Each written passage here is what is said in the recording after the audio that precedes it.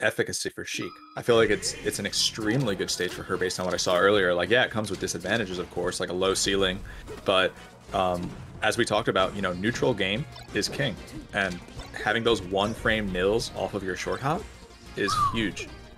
Okay, I'm really liking Ginger's movement so far, though. We talked a lot about Jmook, but Ginger's looking quick on the platforms too himself. I mean, this guy learned how to wave dash when he was 7, so he's had like 2 decades to master. He's had like 2 decades to master all these other areas of the game.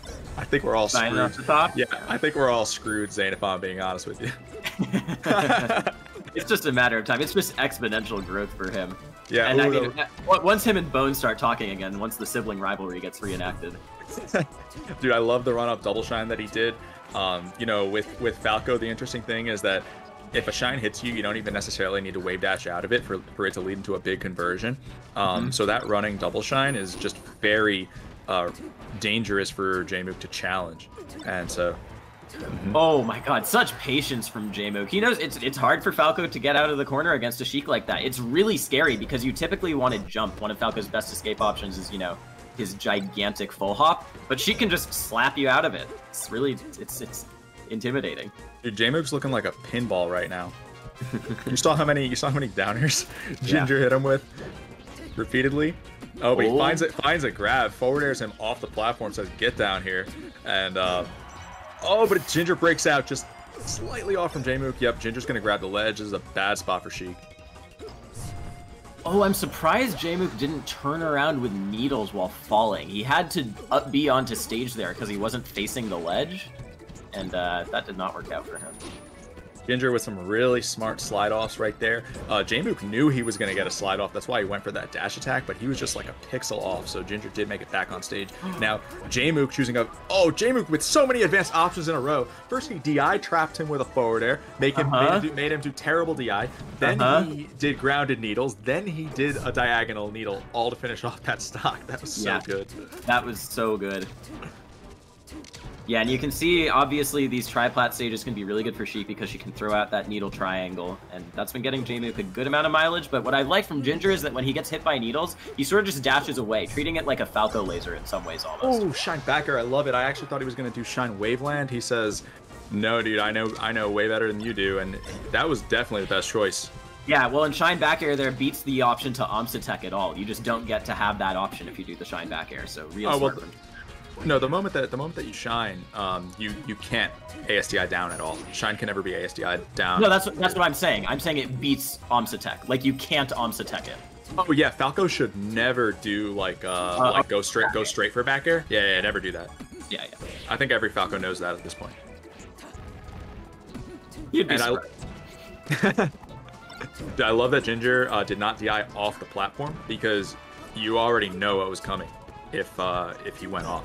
We were going to see a quick drop zone forward air, and he would have lost his stock. So slight DI was a very intelligent choice from him. And now he does the regular get up. He knows he's above 100%, so he knows that regular get up is going to take longer to complete. So that's why he initiated it earlier, and that set up for the remainder of the edge guard. Very well done by Ginger. Yeah, the typical rule of thumb with Sheik is that regular getup is really good in general, but if you're below 100%, you do it when the poof is ending to beat her grabbing ledge, and if you're above 100%, you do it as she's starting to poof to beat both options. Got to be a little more preemptive with it, but you can absolutely adjust it to make it work. Yep. All right, so we go to Dreamland. So this is where, like I said before when we were talking about Jmook sets, Sheik has platform warp stuff here. It's harder to do than on a stage like Pokemon, but she still has it. So we'll see. With full hop, of course. Yeah, full hop needles will get you some interesting stuff. Yeah, like I said, I really think that any stage where Sheik has that option available has to be reevaluated. Like, I don't think that Stadium can be written off as a bad Sheik stage. Not if the Sheik knows how to incorporate that, because having a one-frame platform land is just so powerful. Okay. Good stuff. Jmook. Yeah, cleanly done. Calls out that Ginger's going to go for the ledge. Yeah, and even if he doesn't, being on the ledge there against Falco is just such a great position for Sheik. Absolutely. Ooh, I like Ginger going to the side platform when Jmook is on ledge. Oh, and I like that too. Ginger has done so many forms of counterplay to Omsa-teching, which I'm sure Jmook has because every Sheik has it these days. Wow, great side off by Ginger too. Dude, oh my fucking god. Oh my god, who is this guy? The only thing is that I wish he had fared instead of naring him, but I get it. Yeah, I agree, but he's still keeping this going. Ginger's on a roller coaster to hell right now. He's dead. Yeah, and there were a lot of advanced interactions that stock. Like when Jmook walked off the right platform and landed with some aerial, I don't remember which one, he spaced it perfectly around Ginger's crouch cancel shine, and then got like another forward tilt off of that. So really good matchup awareness for sure. I see pivot forward tilts from Jmook. I wonder if that was intentional or not. I feel like it had to have been, knowing how technical he is. Yeah, everything Jmook does. Oh, that was so good though. That shine backer. That's exactly how Ginger closed out game one. Closed out one of those early stocks. And you can see, even if the Falcos know about shine down air, Jmook was DIing for Omsa-tech there. He was holding hard down. He was trying to DI for that 100%. No, but here's the thing. Against Falco, there's really no point because shine can never be, you can never hug the floor against shine. So it's I agree with you, Aziz, but it doesn't change the fact that he was doing the DI. All right, but that needle just changed the entire flow of this match because Ginger had all the tempo in his back pocket, and now the tables have turned. Yeah. Oh, Jmook messes up a little bit of platform movement, and then weird DI against the forward air. Yep, yeah. And Ginger, at this point, everybody knows, you know, you just make him tech roll, hit him again. Yep. Second hit will kill him. Oh, tech chase opportunity for Jmook. He's been really good with them. Nice double jabs. Yeah, Sheik's got some of the weakest jabs in the game, so that tech chase, that jab reset, can go till really high percents. Gets it started again. Yeah, he's just going to do the crouch cancel now because now Ginger's at a percent where he could pop up out of the jab reset. That's the advanced stuff. Yep, and Jmook knew. Oh, that needle almost finished this game. Oh, it was stale? Or it was just the weird off the ground thing with the F tilt? It was. Oh my god. That wave dash back down tilt from Jmook was pristine. Bro. Is his name Jmook or Jay-Z? Like, I think, I don't know who this man is at this point.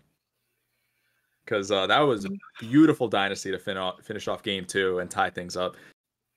Damn, this is a banger of a set already. You were asking a question like a second ago about the forward tilt that gave Ginger the weird knock-up. That's going to happen whenever Sheik's forward tilt is stale. That was stale, right? That's what I thought. Because the game checks to see if the attack did 7% or more. And if the attack does less than that, then it works differently. Yeah, it's actually something that I'm really used to seeing as a Falco player because you get it a lot with stale Falco shine if you're going for tech chase. Oh, fuck, another dynasty back to back. Yo, the Blueprint 2, bro. Blueprint. Last game was the Blueprint 1. Now we're witnessing the Blueprint 2. Ooh, Ginger's got his own laser resets, though. This is nice. You know, I love seeing Sheik on FD. It's obviously a real hard stage for her, but the combo opportunities she has sometimes are pretty sick. Zane, it's just occurring to me that Jmook might beat Ginger. Well, yeah, Jmook might win the tournament. What the? Reverse jab into forward tilt the other way? What was that? I actually don't. What? I actually don't even know. I won't even know what to say if Jmook wins this tournament. How did... what was that jab into forward tilt the other way? That must be something he's done before. He was so ready for it. Mm-hmm. Dude, he knew that would clank. Like, he knew that the first hit of the up tilt would clank, and then he was first to act. He actually, like, outsmarted Ginger there, you know. Okay, Ginger's back, though. Ginger's back. There. Oh, no, yeah, you can't mess that up. Ah, Jmook, please. Oh, man. You're screwed there. Tech roll can't save you. Yeah. That's lucky for Ginger after he messed up that shine stall. Oh, that nair was insane. Actually, almost kept it going. Jmook tries to mix up his DI with the early down smash, trying to end it early. Good needle. Wow, he weaves through both of the lasers. Yeah, that was so sick. Looking like the Matrix right now. Yeah, Neo is here in the building. Put the tag on. We never thought we'd say the Sheik player was Neo, but there you go. Yeah, Okay. nice from Ginger. Oh, Jmook sneaks in. Yeah, he finishes it off. See, these little interactions matter so much. Gotta give it your all in this game, because just getting that edge guard opportunity off that dash attack is what closed out the stock. really intelligent spot dodge from Ginger, actually, recognizing that the dare was spaced so he couldn't get a follow-up, and he spot dodges out of the SDI grab attempt from Jmook. Yeah, now Jmook right here is gonna look for a grab, you already know. Mm-hmm. Oh, that was really nice attempt from Ginger. Ginger making it so hard for Jmook to approach right now. Nice run-up shine grab. Oh, here we go. Okay, he shields the get-up attack. He can't crouch cancel because he's at such a high percent, but he doesn't need it right now. He's gonna just shield the get-up attack instead. This is so much percent. Dash attack? Dash attack again? No dynasty? Oh! Can he get ledge? He makes it back, he makes it back, yes. Oh! Okay, he has his jump. He can get on stage. Yes, Yeah. he's Oh! done, dude. He's living, he's still living, but it's such a bad position for Sheik. Nah, Oh that's my it. god, and Zane, I think he could have blueprint 3'd him. Yeah, I agree. Where was the up smash, right? Where was the up smash? Like, this dude released 2 albums, and then the third one just got postponed. Oh, Oh, man. Dude, he could have dynastied him again for sure. Damn, I really hope. I mean, I hope that doesn't come back to bite him. Like, no bias, but Jmook winning this tournament would be mind blowing. We'll see. We'll see. That was Ginger managed to. I feel like Ginger's punish game was really what was keeping him online there, though. He's so procedural with these edge guards too. You know, like he's beaten ASDI down Omsatek 6 different ways now. Just shown that yeah, it's a nice trick you got, but I've got the counterplay to it. Well, Falco's got a lot of counterplay to ASDI down in general. You know, as we've mentioned, you can't ASDI down the Shine, which is like his main combo starter. Jmook sneaks in with the grab. The way that he's getting these grabs off Ginger's landings is really impressive. I mean, in the last one, we saw him get it out of a powered shield into grab on landing, but just coming off the platforms too, he's been really intelligent in finding those. I mean, landing is like a way more vulnerable position than a lot of players recognize. Like, even regular landing, oh, by the way, beautiful nair. This should be a stock. Yeah. Landing, even if you don't land with an aerial attack, it's still 4 frames of lag. Like, you don't let people get away with that for free. Yo, what do you think about Jmook counterpicking Yoshi's? I don't think I know enough about it to say. Yeah, especially because he has so many unique options. That was such a smart forward tilt from Ginger on the frames that Jmook is in the grab animation.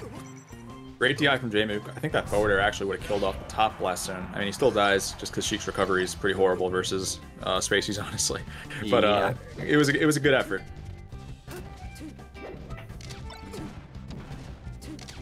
I like the JC shine pressure from Ginger. Yeah, I saw it. Really nice. Could have gone into something big, but Jmook shielded it, and then great slide off on that back air, minimize the punish. Oh, the shield drop fair was a nice DI mix-up, but Ginger was ready for it. Oh, and Jmook, yeah, Jmook just setting up that bait right there. You know, once you see the light shield on the platform, you kind of have to tomahawk it, especially Sheik's, because you're never going to pierce it. Yeah, Falco has problems against light shield a lot of the time. True. Maybe he could have done like a shine wave dash forward, like a shine wave land forward. Yeah, I think that would have pushed him makes on. sense. Yeah. Oh, he just calls that out. I think even Jmook was a little surprised by it because you saw that he didn't really have anything afterwards. Right. Beautiful Nice needles. goal. Damn, his needle placement has been so on point all tournament. Yeah, yeah. He's trying to sneak in with a grab. Get some damage with needles, which is really important because it means Fair can knock down and stuff sooner. Yeah, oh, that was such a good slide off from Jmook. I think he might have even SDI to the right. At the very minimum, ASDI. You know, he recognized like he doesn't want to land on this platform. And now Ginger with a big screw up. Oh, but Jmook light shields, and that causes him to get pushed out of shield grab range. And then really nice ledge hop bear from Ginger. He had full ledge intangibility there, so no dice for Jmook trying to intercept that. Yeah, and it was actually also really smart because he saw that Jmook had turned around with the needles and was going to try and do something tricky with a back air or a wall jump or something. But when you're doing that, you're not threatening being able to grab the ledge. So Ginger was just able to do that there, like, pretty with impunity. Wow, and Falco died at a very low percent there. Jmook's actually back in this game off of that opening. Okay, but Ginger... gets a grab. This is really big. Jab reset. Falco's at knockdown percent now. Off stage. Charges the needles a little bit. Oh, forced to roll. He goes in with the down smash. The dash attack. Sneaks in. Oh, but it still feels like all Ginger right now. Was that... Oh! Was that down tilt that he caught him with? Oh, let's go. Huge. That was an amazing recovery. Dash attack? Slide on. Oh, no. Such good slide off. That's gonna do it! Oh my god, what a recovery from Ginger there to manage to keep it together in the 11th hour. Games 3 and 4 of that set going absolutely down to the wire. Really, all it took was one interaction to go the other way, and that could have been Jmook's set. What an impressive showing, though, from both players. Like, that was actually a really, really high-level set that we just saw. Oh, I agree. I feel like Ginger showed so much knowledge in the matchup. And really, when things were starting to get out of hand, Ginger did his best to slow the matchup down, to start doing these drift back aerials as he was approaching, to shoot drifting back lasers and stuff. Because he was really saying, listen, Jmook, you've been real good at